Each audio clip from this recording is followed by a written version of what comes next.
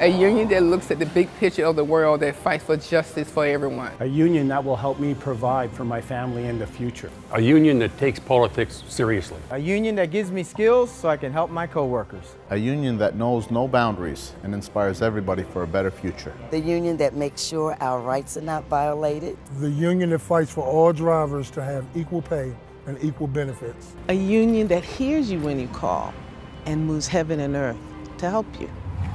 That's exactly what we've been doing since we gathered at our convention in San Diego, working to make a more perfect union. ATU has been out on the front lines of the struggle for better working conditions for our members, all workers, and the fight for justice in every corner of the United States and Canada. The union has grown by almost 3,000 members in the last 3 years. From Richmond, Virginia, to Aspen, Colorado, to Toronto, Ontario, to Fresno, California, and many other communities, we have organized workers. We've taken on campaigns to protect pensions in California and Michigan. We've led the fight against privatization of transit and to preserve and increase funding for transit systems in cities across our nations. We've stood side by side with political allies to build a progressive agenda. And sometimes we go to Washington to join with allies to push for transit funding. All across the United States, our locals are working to get our passengers to call district offices of members of Congress and the Senate and to deliver the same message that we will as we walk through these halls. There are millions of Americans who rely on what you do every day. Sometimes it means engaging the public in one-on-one organizing. So what we're asking the riding public is to contact their legislator to tell them, okay, costs seem to be going up, and fares too. Our political mobilization played a key role in passing a federal bill hiking bus funding by 90% and adding $2 billion to a paratransit system. Our Canadian members now have a stronger national voice in Canada with the creation of ATU Canada. We've also built our internal capacity with our joint industry and service councils and the state-of-the-art Tommy Douglas Conference Center. We're taking on private multinational transit companies like First Transit and MV, but also forging new campaigns to organize new employers like Uber and Lyft. We've just announced that 15,000 Uber drivers in New York City have expressed their desire to join our union. While we are organizing new members, we have our eye firmly on the rights of our current members. We remember Jake Schwab, who is a tragic symbol of our determination to have public workers covered by a state safety law in Pennsylvania. Jake Schwab died as a result of no OSHA standards within the public sector. The bus had a part let loose on Jake. A few days later, he passed away from those injuries. After the accident, all I could think about was that no one should have to go through the pain his family and I went through. It wasn't supposed to happen, and not that way. We've secured legislation in both the U.S. and Canada that helps protect transit workers from assaults, because an assault on one member is an assault on every member. A man came up from behind me and put a scarf around my neck and tightened it, choking me, and tried to pull me out of the seat. The assailant had me around the head, and it felt like he was twisting my head off. And so I heard someone say, "Hey, driver," and when I turned around, he spat right in my face. I mean, it was horrible. He kicked me on the back of the head again, and I fell forward, collapsed up against the front door of the bus and the front of the bus. And after that, really all I can recall is ending up in the shelter. And then he told me, just drive. Find a quiet place so I can kill you.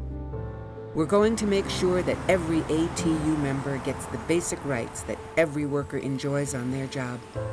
Bus drivers should have the right to have reasonable bathroom breaks. All we're asking for is paid time like every other citizen gets to get up and go to the bathroom at a clean and safe facility. And to feel confident that the bus they drive won't put the public in harm's way because of poor design. As this pedestrian walks up to the intersection, they're being tracked by that blind spot. And then as they cross, they're again tracked by the blind spot. The gentleman that I didn't see because he was behind the column probably thought I had stopped for him. So he started to walk and then I started to turn. Suddenly, his head was like right behind my mirror. I saw gray hair and bump, and I mean, I stopped immediately, but he fell on the sidewalk next to the bus. We're also building coalitions and alliances with our riders to fight for more and improved public transit through stronger campaigns. Amalgamated Transit Union Local 713 held a town hall meeting today at the Gaston Community Center in South Memphis. Members of the Memphis Bus Riders Union were also there to discuss how routes can be restored to low-income residents in North and South Memphis. ATU joined with Clayton County residents and community allies to wage a successful grassroots campaign urging citizens to vote to expand MARTA bus service to Clayton County. Voters passed the initiative by a landslide of 73 to 27. Atlanta is also a battleground to push back against the privatization of MARTA. Our community alliance took our fight into the political arena and exposed the greed of MARTA's rich CEO.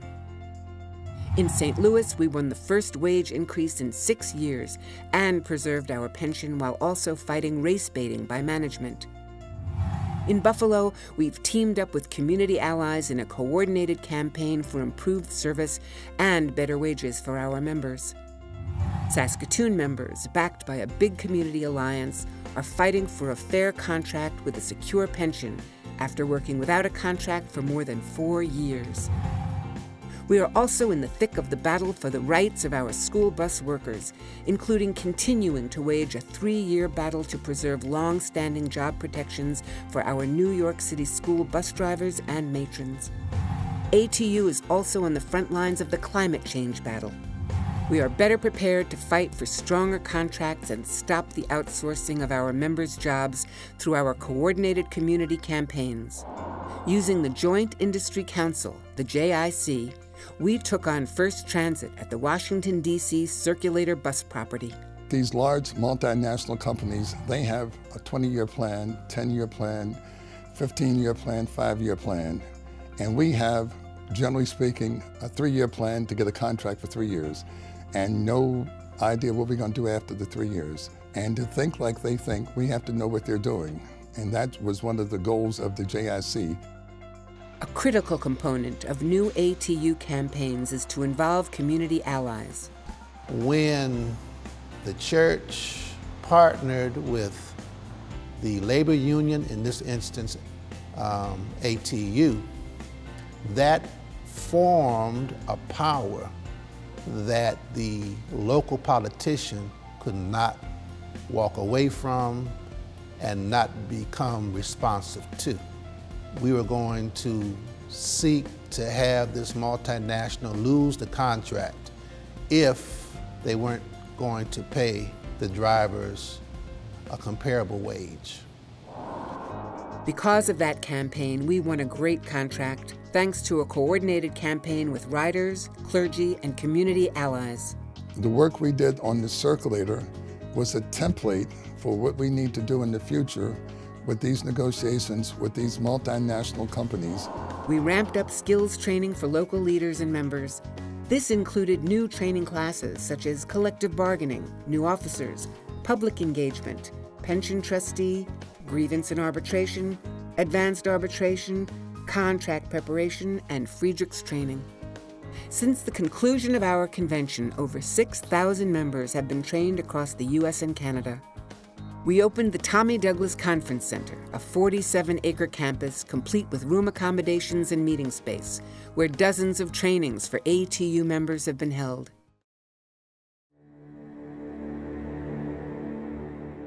We're also very aware that great threats confront us at work, because our members are the targets of right-wing politicians and global corporations.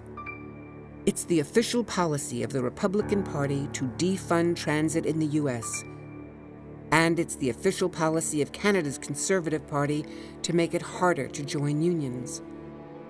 The shadowy, power-drunk billionaire Koch brothers are underwriting campaigns and politicians who want to destroy our basic social safety net. They want to privatize Medicare and Social Security. and they're cashing in on energy resources in Canada. Politicians like Governor Chris Christie are handing over our retirement money to their Wall Street cronies.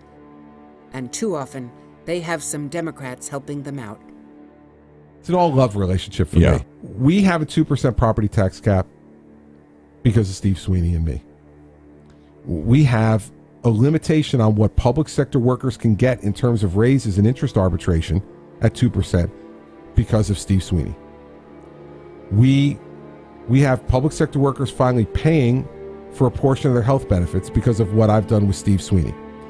We have no cost of living adjustments for retirees on pensions anymore because of what I've done with Steve Sweeney.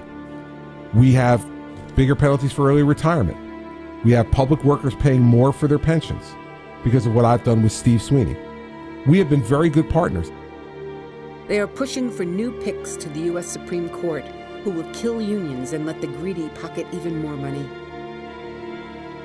What has their greed done to our countries? Today, the typical male worker made $783 less last year than he did 42 years ago, after adjusting for inflation. The typical female worker is making $1,337 less than she did in 2007. Over the last 2 years, the wealthiest 15 people in the United States alone, 15 people, have seen their wealth go up $170 billion. That's billion with a B, and that's over what they already owned. That's more wealth than is owned by the bottom 40% of U.S. residents. This has been Robin Hood in reverse. We've been the victims of a 40-year crime wave. It's wrong, it's unacceptable, and it's not what the economy should be about. To bring economic fairness back into the economy, the ATU has mobilized our members and engaged our riders. Across the country, we are mobilizing politically to support ballot initiatives which increase funding for current transit systems and raise more money for new transit projects. We take on important national issues that affect society, including our strong opposition to the Trans-Pacific Partnership, which threatens everyone's standard of living. In local and national elections in the U.S. and Canada, we've supported progressives like Jamie Raskin and Chuy Garcia. But today, the rest of us had something to say.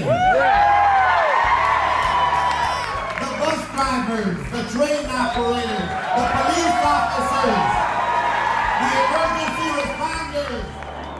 ATU members in Canada supported NDP and Liberal candidates and encouraged riders to vote for transit-friendly candidates. In the presidential primaries, we backed Bernie Sanders to advance a progressive vision for the country. And we produced by far the most progressive platform in the history of the Democratic Party. ATU was proud to stand with leaders in the labor movement supporting the candidacy of Bernie Sanders, who stood for everything that the labor movement stands for and has always supported us not just in word, but in deed.